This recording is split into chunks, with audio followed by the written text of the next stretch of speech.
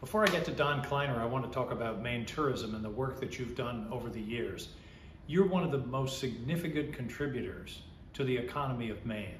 Along the coast, inland, lakes, our forests, it's such an important part of Maine that we have the visitors that we do.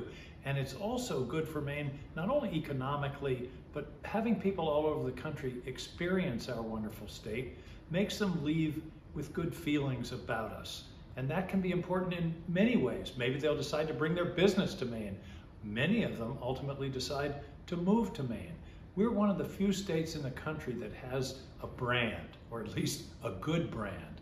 And what Maine tourism does and what you all have done over the years is so important. Now let me talk about Don, a great recipient to come into the Hall of Fame. He's a guy that's introduced Maine to thousands of people over decades. And I remember him from my days in Augusta in the State House. And he's such a great, not only a great ambassador for Maine, but a great steward of Maine. Registered Maine guide, all of the background in Maine out of doors. He's the perfect person to be in the Maine Tourism Hall of Fame. So I want to congratulate everyone here, and especially Don. Delighted to welcome you to the Hall of Fame, Don, and congratulations and thanks. Thanks to everybody for what you do for Maine.